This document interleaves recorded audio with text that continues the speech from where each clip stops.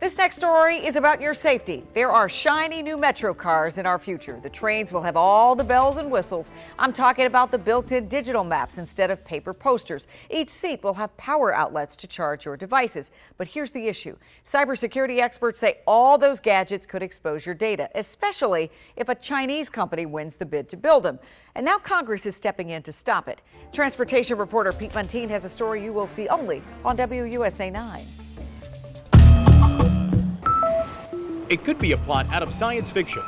A rail industry group fears that you could be tracked by secret sensors on metro trains if a Chinese company builds the transit agency's new rail cars. It sounds like a spy novel. Eric Olson is the vice president of Rail Security Alliance. The group of rail manufacturers is rallying riders against CRRC Corporation. The company is subsidized by the Chinese government, and it's bidding to build Metro's new 8000 series trains planned for 2024. Olson is concerned that riders will be spied on. He points to Chinese-made smartphones banned from military bases. The Pentagon found the devices could track troop positions. Phone makers cried foul, but Olson insists Chinese trains could spy on you just as well. I don't think you can actually mitigate this issue. If you're allowing the Chinese to build trains and allowing them to build parts, there's always going to be a cybersecurity concern. These are the vulnerabilities of 8,000 trains, according to cybersecurity experts. Security cameras on railcars that can recognize your face and track your commuting habits. They also think loopholes could be designed into train software. That could allow hacks of major systems, such as train control panels. Federal employees, who make up a third of Metro riders, could be hacked or blackmailed through onboard Wi-Fi. Retired Army Brigadier General John Adams is now a cybersecurity consultant. He says invisible risks could put your ride in danger. Buying hugely expensive and sophisticated electronic equipment, as modern rail cars are, from China is a huge threat to us. CRRC is controversial in the transit world. It builds trains at prices less than competitors, becoming the front runner for manufacturing contracts, including transit systems in Chicago, LA, Boston, and Philadelphia.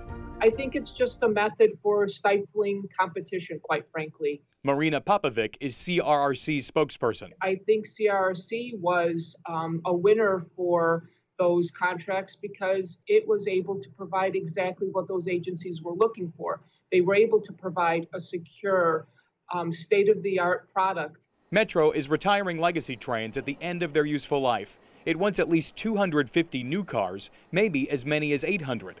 CRRC underscores there are no American companies that make new rail cars.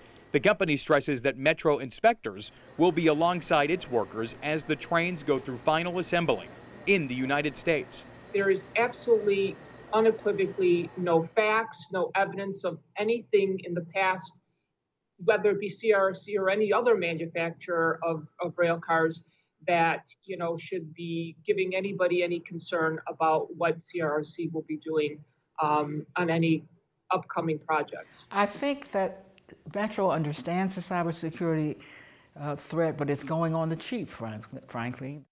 Congresswoman Eleanor Holmes Norton is leading the charge against CRRC. She cited national security concerns in a new amendment to a bill that would block Metro from buying Chinese trains. Why don't we just get them from one of the other countries? Yes, it'll cost us more, and we understand that, and we'd have to take on that burden. Metro would not go on camera, but provided a statement.